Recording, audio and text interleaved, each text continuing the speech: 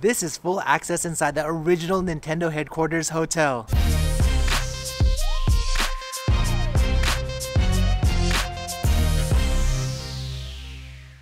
I'm in Kyoto, Japan, and I've got a special one for you today.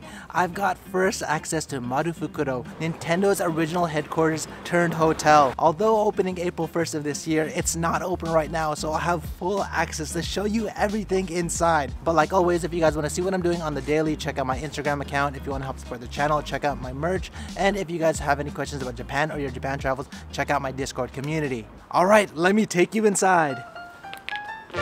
So y'all probably already know that Nintendo is one of the largest video game companies in the world today, but you may not know that it all started out as a company that made playing cards in 1889 here in Kagiyacho, Kyoto, and was founded by Fusajiro Yamauchi. And this very building was Nintendo's first ever office headquarters, which was in full operation until 1959 when Nintendo finally outgrew the office and moved to a larger space. Since then, it sat in this location unoccupied, until now, as it's been transformed into a hotel so that many can enjoy its cool history in person. Named Marufukuro after one of the company names Nintendo used in its past. Situated by the famous Kamo River, it's located just 4 minutes from Nanajo Station and a walking distance from Kyoto Station. Okay, so it looks like this hotel is still not completely finished. There's probably a little bit more stuff to do before the hotel opens, but this is kind of the whole point of doing a video like this, is to show you it all before it comes out. But it is getting hot in here, so let me just take my jacket off real quick. Okay, that feels a lot better. I mean, just looking at the entrance and just coming inside, I can already see all the historic pieces that have been just left original, but there's also some new pieces. Let's look around just a little bit more and see if you can find some of the rooms.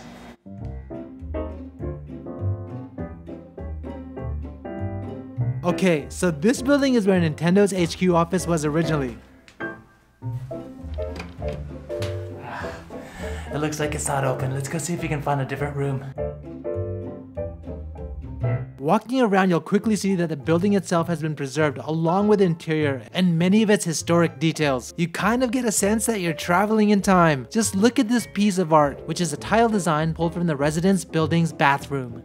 The hotel consists of 4 buildings, 3 original and 1 new one. Nintendo's main office, a warehouse, the actual president's house, yup, him and his family lived here, and then a new building designed by Ando Tadao, who even designed a Malibu house that Kanye West bought. Tadao, how you like me now? And this is the lounge area. Unlike some hotels, Marufukuro is all-inclusive, so in addition to breakfast and dinner being part of the stay, it also offers drinks and finger foods 24 hours a day here. Yup, they've got them happy drinks all day long. Okay, let's see what's down this hall. It's just concrete right here. Oh, and just through here, it seems like the former office building is directly connected to the new building.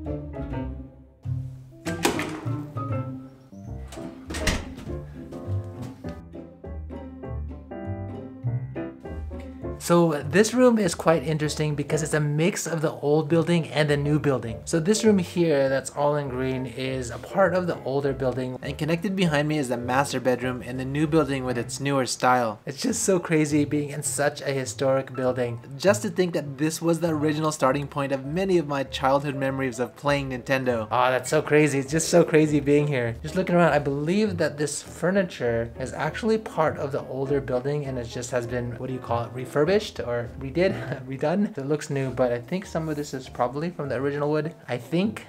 I don't know. Let's go around some more. Cool, the bathroom is all brand new along with the toilet. Oh, I guess there's still a little bit of finishing work left in the sink area.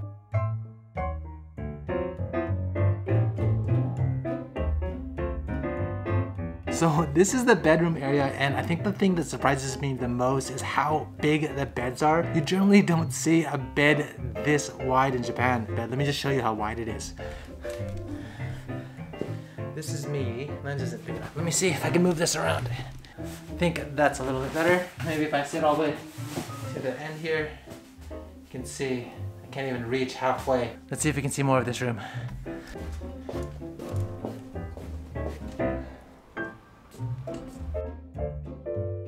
Okay, so this is the balcony area, and for this room, it's a pretty huge. When they finish, there's gonna be some furniture here, some tables and some chairs and whatnot. But man, just look how spacious it is. And the view out here ain't so bad either.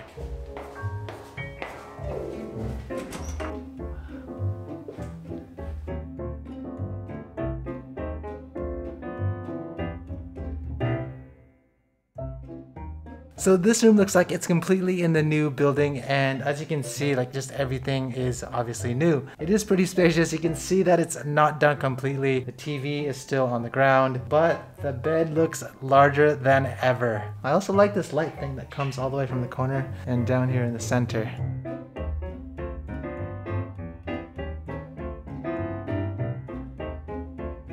So there's even a little kitchen right here. It has a stove, microwave, refrigerator, and just right here, there's a washing machine. You really don't see washing machines in hotels very often in the room itself.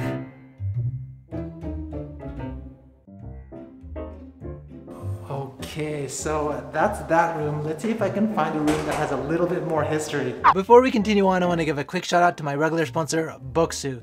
If you all don't already know, Booksu provide a gourmet experience of Japanese snacks and tea pairings delivered to your front door. They work with traditional Japanese factories, some over 100 years old, to provide you with authentic Japanese flavors. And each monthly box has its own unique theme, so you get new snacks each and every time. During this time, new and existing users will receive this awesome box. This month's theme is Sakura season, so it's packed with all sorts of limited edition cherry blossom themed goods. Every year, Japanese cherry blossoms bloom all across Japan, and people celebrate by gathering under the trees called hanabi to enjoy a picnic together. Wherever you are in the world, this is the perfect box to be able to celebrate the Japanese Sakura season from your very own home. So have your own Sakura celebration today and get $15 off your order by using my code Paolo15 and link in the description. I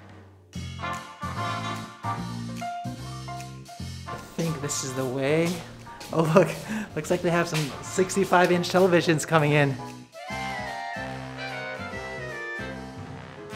So this building was actually the Nintendo CEO's house back in the day, and now where the Japanese style rooms are located. Right when you step inside, you're greeted overhead by a stained glass piece, which was recreated based on an old design from the main office. It represents the local scenery and playing cards. In fact, there are original pieces preserved like this one throughout the building, and its design recreated in other parts of the interior.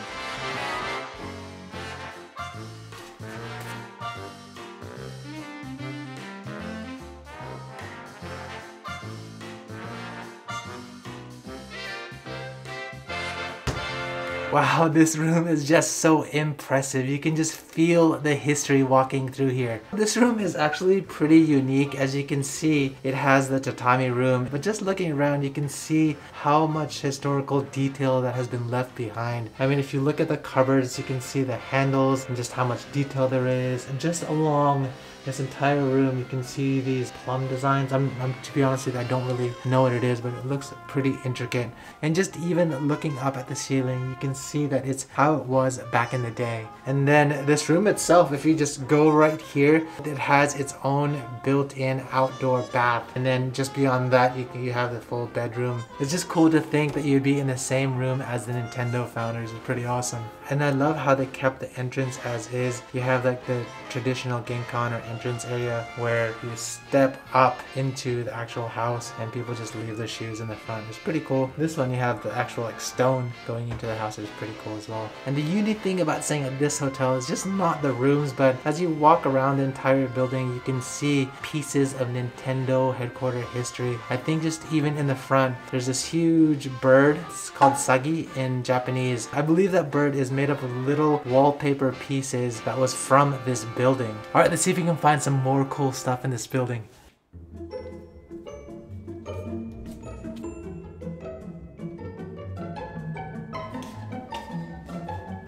I guess this is the original warehouse where all the playing cards were stored, and this elevator used to move products up and down the floors. It's a nice touch that they kept it around. Even at the entrance of the warehouse, you can see the original boxes Nintendo used to store their playing cards.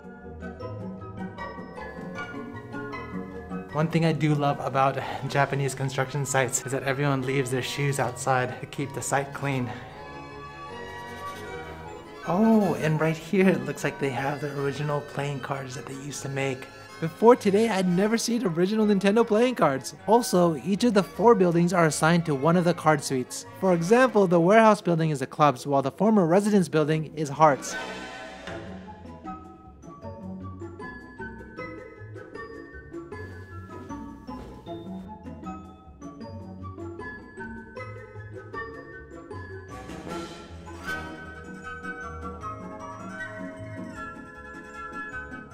So this room has a completely different feel. Maybe it's the red theme. It just feels a little bit different. More kind of like 1920s or something. I don't know why. Maybe it's the red, or maybe I just don't even know my eras. But this room was renovated from their old storage warehouse, their soko. You can see that just up here, they have higher ceilings. But I think I was told that if you look inside of the closet, it has some like old remnants of the old warehouse's wallpaper or something like that. So let's go see. Oh, okay, so this is the original wallpaper that they had in the storage warehouse. So that's pretty interesting. I love how they have these like little historic Easter eggs hidden throughout the whole entire hotel.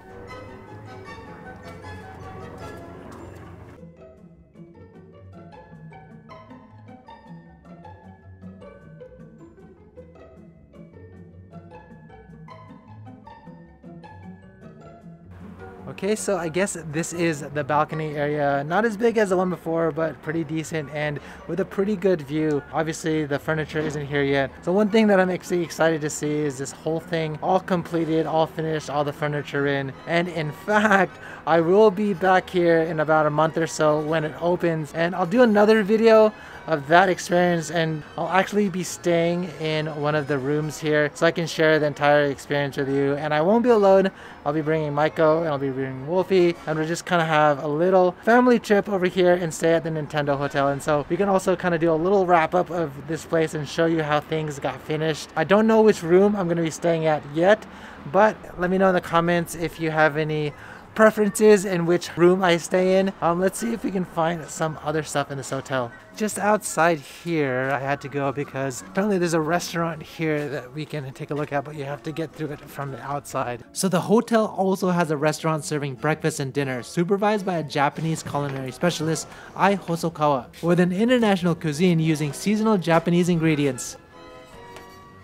Okay, so the restaurant is right here, but I can't get in, so I guess we'll just have to wait until the video when Wolfie and Michael and I come here. And there you go, that's a first look at Nintendo's original headquarters turned hotel. And if you guys want to see more of this hotel, don't worry, I'll be doing another video like I said. So if you guys want to see that video or anything related to Japan, hit that subscribe button and the bell button, and I'll catch you guys in the next one.